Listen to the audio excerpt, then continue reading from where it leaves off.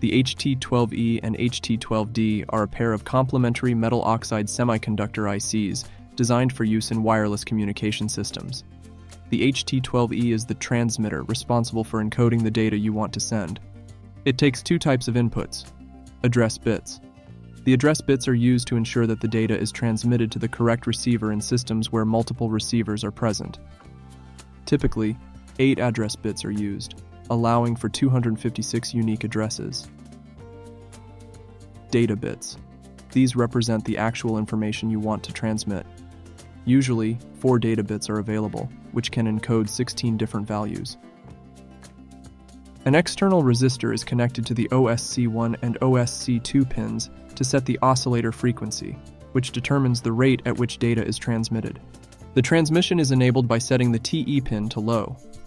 When TE is high, the transmission is disabled, and the output remains high impedance, meaning it does not interfere with other signals. Once TE is activated, the HT12E encodes the address and data bits into a serial format. This includes synchronization bits, address bits, data bits, and a stop bit to ensure proper synchronization with the decoder. The encoded serial data is then output from the D out pin.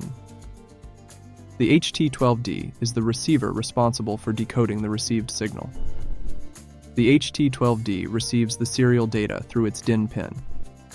This data is expected to be in the format generated by the HT12E. Like the HT12E, the HT12D uses an external resistor connected to its OSC1 and OSC2 pins to set the oscillator frequency.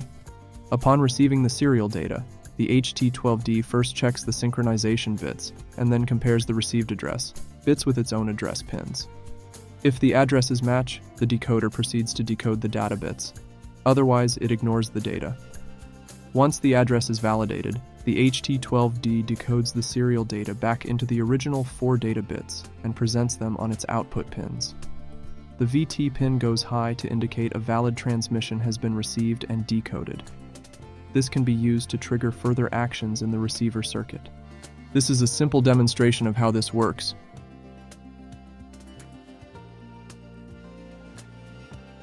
This is the data transmitter line. Both ICs are set to the same address.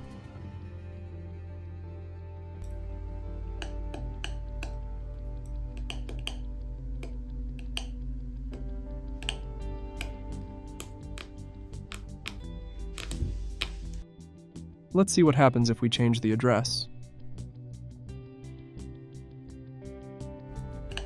You can observe that the receiver does not respond to the transmitter signals.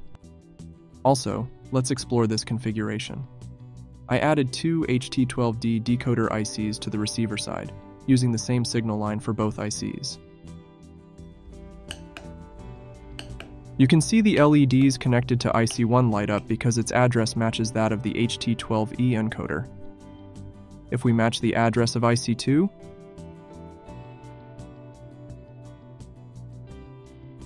the LEDs connected to that IC will light up as well.